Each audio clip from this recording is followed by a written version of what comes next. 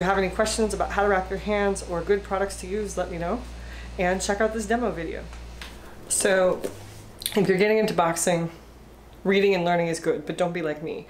When I started, before I was even at a boxing gym, I read books about how to wrap my hands, got on YouTube, watched videos, and had friends who had no plans to start boxing to help me learn to wrap. And there's this paper, I don't think I have one with me, that comes with gloves sometimes that shows you how to wrap your hands in a terrible drawing with poor instructions and a bunch of arrows, and I don't recommend that either. But the point of hand wraps is to protect the bones in your hands and your tendons and ligaments.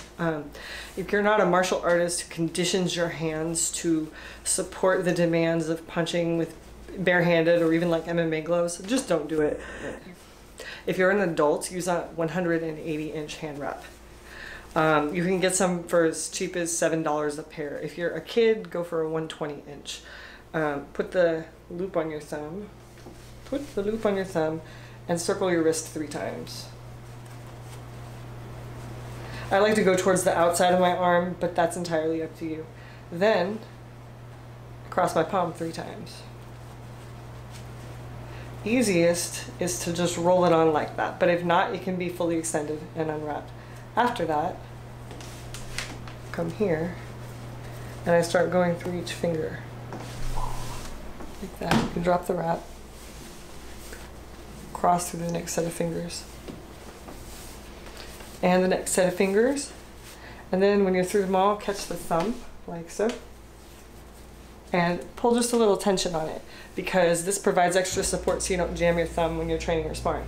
After that, use up all the rest of the wrap going around your palm and your wrist. You'll make like an X. So here's the back of the hand. Now it's smooth because all the working pieces are covered. See how that looks? Then catch the wrist. So if you're standing this way, it looks like that. There we go.